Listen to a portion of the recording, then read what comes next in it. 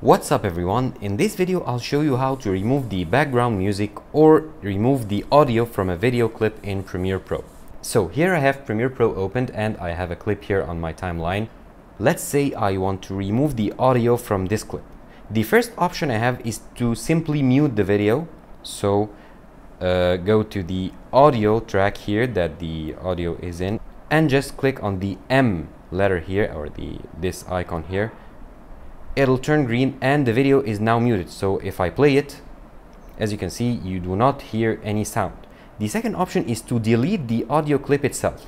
However, if I try to delete it, like select it and then hit delete on the keyboard, the audio clip deletes along with the video clip. So let's undo that. To delete the audio only and leave the video, we first want to unlink them. So right click to this clip here and then choose unlink. Now, as you can see, I can choose the audio and the video separately. So I can delete here the audio track and the video stays, it doesn't delete. Now I can import other music tracks or audio tracks and load them into the video.